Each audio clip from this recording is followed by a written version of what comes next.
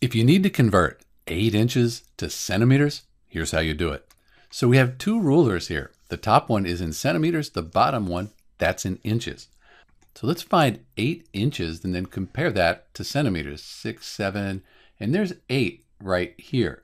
So we're about 20.3. So 8 inches is about 20.3 centimeters.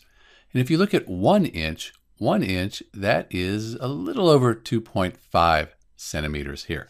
In fact, 1 inch equals 2.54 centimeters. And we can use that to convert 8 inches to centimeters. So when you're converting from inches to centimeters, you're just going to multiply the inches times 2.54, like this.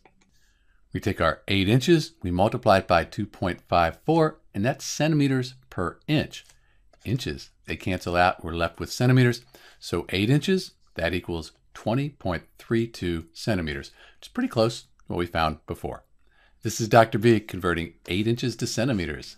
Thanks for watching.